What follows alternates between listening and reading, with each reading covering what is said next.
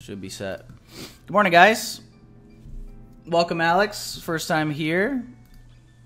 It's Monday, guys, but we already got some volatility in the markets. We just had Flash Services and Flash Manufacturing PMI news release. Both of those came out basically conflicting with one another. One's bullish, one's bearish.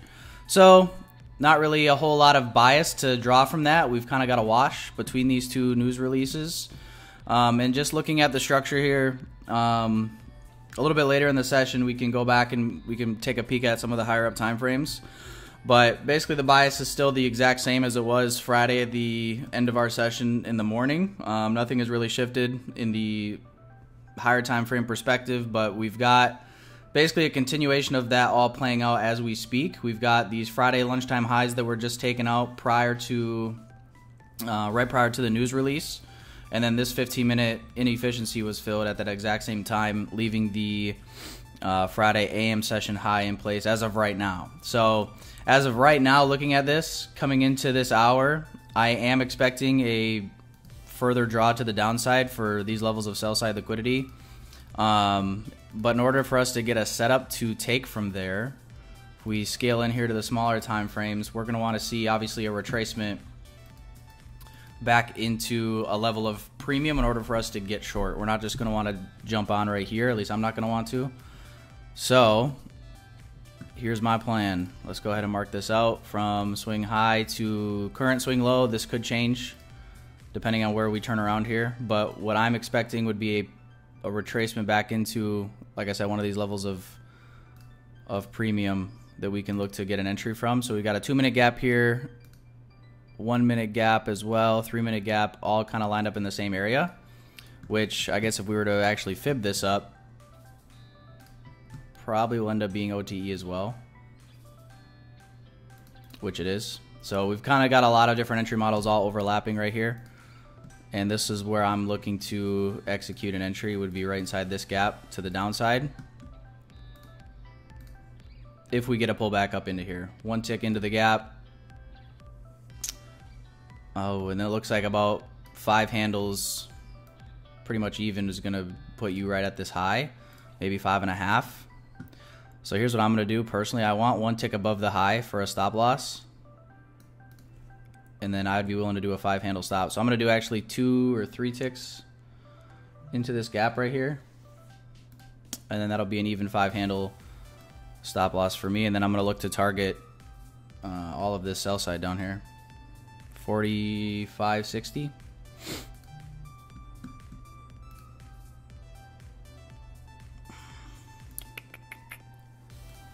Like so. That is 21 handles right there. That's a lot. But we've got a lot of areas that we can partial before then, obviously, as well. We've got these relative equal lows forming. Obviously, we'll have a 5-handle TP1. And then we've got new week opening gap basically right here as well. So we'll see. I'd like for this to come back and pick us up. There is obviously a chance that it will not. We'll see if this news event has enough power to push it lower. If it does, once these levels of sell side get taken, that's where I'm willing to get long. So I would look for a PD array to form for us to get long coming out of there, if that ends up being the case. But as of right now, yeah, this is the trade. So we'll see if we get this. I'll send this in the Discord as well. All right, looks good to me. So here we go, guys. This is how I'm setting it up here. I'll market execute on MetaTrader.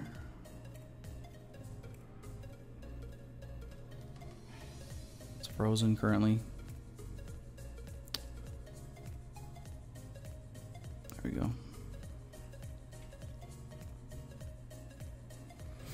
right, yeah. So that'll be my game plan, guys. My entry is going to be 81.75.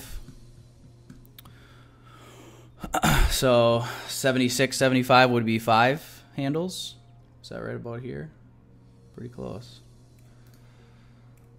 This will be TP1 at 5. I'm going to plan to do like a quarter per, like a quarter of my open position off, probably here on MetaTrader.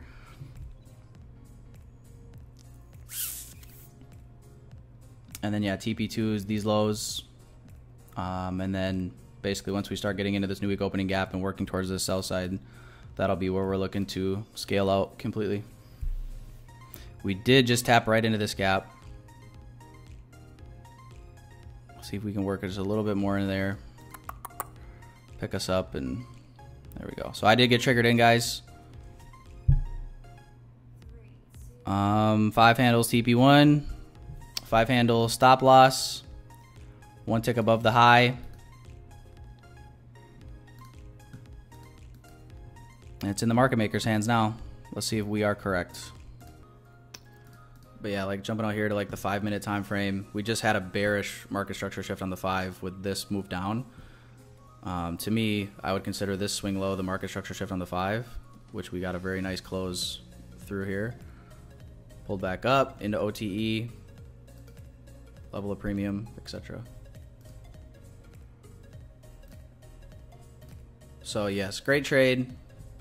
This would be another one of those trades where it's like if you lost, like never beat yourself up over a trade like this, even if you end up losing, because this is pretty textbook as far as I'm concerned. This trade doesn't hit, my family doesn't eat. That's what I'm saying. Whether my dog eats today is going to be completely dependent on whether this hits TP1 or not. We're going to wait this candle out. We got a minute and a half left on it, so. What to do if you're just one contract? Yeah, that'll have to be up to you. I mean, your options are get out fully at TP1 here, or, you know, hold for these further TPs and trail if you want, but yeah, I'm afraid I can't. There's no wrong answer. What I'm planning on doing, obviously, is I'm not going to partial anything on this top step account here. I'm just removing risk. And I'm going to hold for these equal lows. Is why we waited for the candle to close.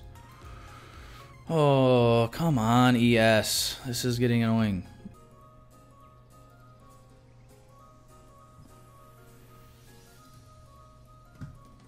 Alright, sweet. Stopped out, minus 5%. I'm going to screenshot this. Or not 5%, 0.5%.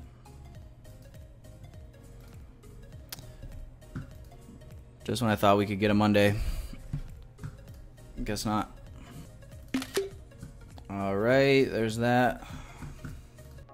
Glad it's over. Yeah, amen. There was nothing wrong with the trade, guys. That was a good trade. It just didn't work out. Good setup. And you know, at this point I would like to see a delivery higher. I would like to see all these lows maybe start to get ran through, and then we'll probably anticipate finally getting a bullish market structure shift. That'd be what we would like to see.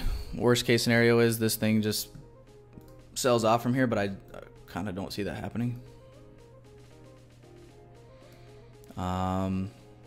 The only way I'll replay this setup, we're going to hop off, but the only way I'll replay this setup would be in the event that this structure right here, you'd basically see this immediately displace lower and we get a market structure shift finally. And then you'd look to get that entry, which I will update in the Discord if that happens. But again, that's not what I'm anticipating at this point. I'm anticipating this to want to work higher. But yeah, we did everything right. Good setup. I'm okay taking a loss on it. I lost 0.5% on the trade on both accounts. So 1.3% up on the top step account, down 0.5% on the day or on the week so far with that. But I will keep you updated on this if anything changes. Otherwise, we'll look to maybe capitalize on some during PM session.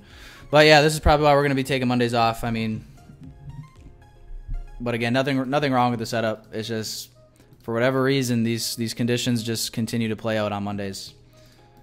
And yeah, it's just not fun starting the week off like this every single week over the last 2 months. So with that, have an amazing Monday, guys. I will talk to you guys later in the Discord if there's anything for PM session. But don't revenge trade. Don't do anything silly. Don't. Again, this is all part of the journey, all part of the process. So don't do anything silly every single week. Over the last 2 months, this literally is how we start every week for the most part, and we end up making it all back and then some. So don't do anything silly. Don't blow your account today trying to get it back. Don't do anything outrageous. Okay, we'll get it back and then some, like we always do. But have an amazing Monday, guys. Gear up for a long, volatile week ahead, and I will talk to you guys later today. Peace out, guys.